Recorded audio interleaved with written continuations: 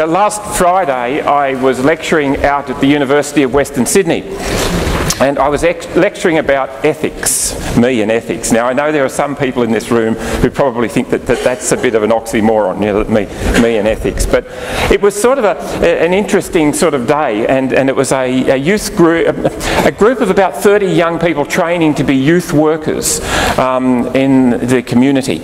And I was dressed like the average vicar. You know, I had the dog collar on, and I had a really nice blue shirt and my cream slacks and a pair of sensible shoes, and you know, I just looked like, you know, the everyday run-of-the-mill, middle-aged, somewhat tired, somewhat sort of worn-out vicar. And I look like that most of the time, by the way, but you know, I think I look particularly more like that on Friday. Now, it was quite obvious, I think, to those young people that we lived in two different generations. Like, you know, actually not just one generation removed, but almost 3 generations removed. And, you know, they sort of looked at me and thought, well, what's this silly old fart gonna say? And they made their observations, their initial observations, based pretty much on how I looked. And to be honest, that was okay with me last Friday, because I didn't particularly feel like being confrontational. You know, some days you get like that. You just want to say what you've got to say.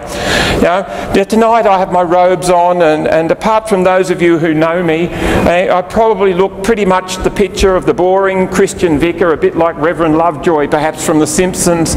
You know, I'm about to impart to you some deep and meaningful truth that has little to do with real life and even less to do with fun or sexuality. You know, we do that, us vicars, don't we? We just look boring. We just can't help it, you know. One of the young people that was at the lecture on Friday knew about Leather Pride Week. He was a young gay boy, I think. He didn't say so, but you know, where else do you find out about Leather Pride Week at the University of Western Sydney? Let's be real serious here, you know. And he knew about Leather Pride Week, he'd seen the ads, and he made a really derogatory comment, a really nasty derogatory comment about so-called leather people.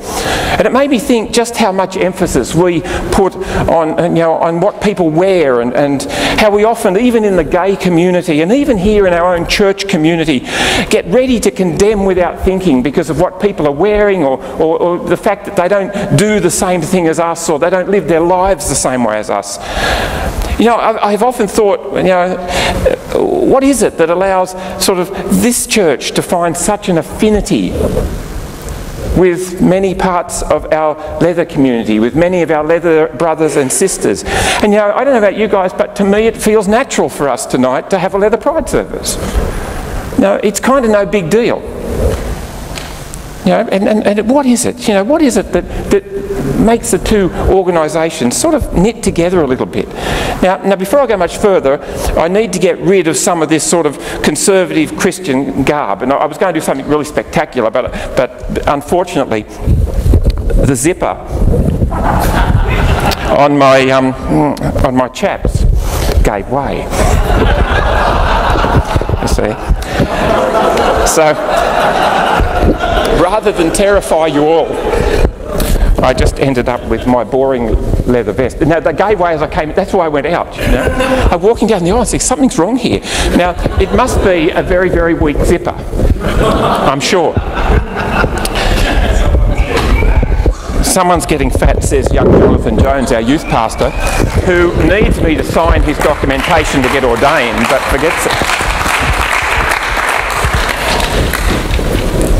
But you see, where did I put that silly thing? Oh dear, oh dear. Shane's going to hate me.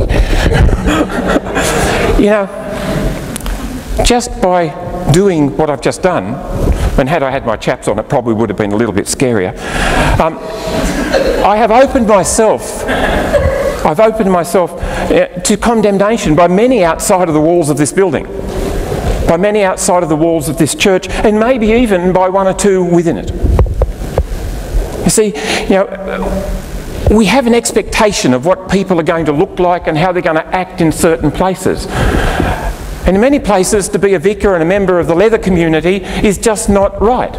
And to be a member of the leather community and a member of the church is just not right. You know, and there are many sort of expectations we have of people that we see played out in such a way that they actually deny the wholeness of people and the ability for people to interact in a spiritual, emotional and physical way. But back to the question, how can it feel so natural for this church to celebrate this community tonight? What is it that connects us together? And I sort of thought about that since Jonathan told me that I had to preach. Jonathan was going to preach, you see, and as I said, he met with Philip, and I don't know whether Philip scared him or whatever Philip did, but Jonathan came back and said, "Oh, Greg, I really don't think I know enough about all of this to preach tonight." Now, this was yesterday. God bless Jonathan. It normally takes me a whole week to put a sermon together.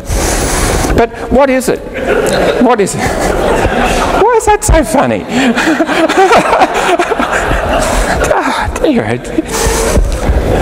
What is it that makes this church and the Leather community feel so comfortable with each other? And I thought about it, and I thought about some of the words that sort of filter through that are part of the Leather Pride community. Words like safe and sane, consensual, pride, self-respect, dignity. I've heard all of those words uttered at one time or another, or similar words meaning similar things, by my brothers and sisters in the Leather community. You know, for years the Leather community in Sydney has been out and in your face and proud. For years the Leather community has talked about, encouraged behaviour, the safe sex practices. And I think in a lot of ways we're sort of leaders in that whole area of saying, you know, safety, safe sex is what it's about. For years the Leather community has encouraged people to be sane about their interaction with others and to constantly remember the shared humanity of those we interact with and ourselves. For years the Leather community sort of has encouraged consensual behaviour where the fears and concerns, the joys of all parties are considered. And for years it has encouraged self-respect and dignity and pride and a joyous celebration of our sexuality in a myriad of different ways. As I thought about it yesterday and today, I thought, you know, aren't they the very things that we as Christians, that this church holds dear? We may use different words, but aren't they similar to the words that we use? Things like dignity and respect and pride and care and passion. Aren't these also things that we find in Scripture that talk to us about a life lived by our Saviour and a life that we could live? Yeah, maybe that is why I and many in this church find an affinity with much of the Leather community. And maybe it is why many in the Leather community have chosen to support this church over many, many years. Selflessly, with enormous amounts of money. The amount of money that the Leather Pride community has generated for this church in the last 10 years alone, through donations, allowing us to run cloakrooms and what have you, it's thousands upon thousands of dollars. There are many who are only too willing to condemn those who they don't understand, or those who look or act differently. And all too often we are influenced by appearance or what others think and miss the truth of God's all-embracing grace. And you know, there are times when I find more spiritual truth amongst my brothers and sisters in the Leather community than I often find in many churches outside the walls of this building.